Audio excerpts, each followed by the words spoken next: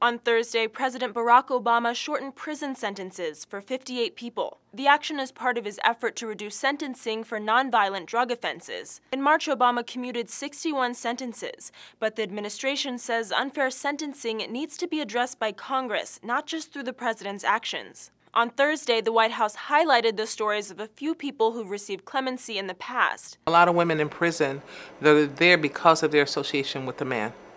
Not necessarily that they were involved, but the knowing is what makes us guilty, because we know that they're actually dealing drugs. Obama has commuted more sentences than the last 6 presidents combined. As of Thursday, he had commuted 306 individual sentences, and there are still thousands of applications pending.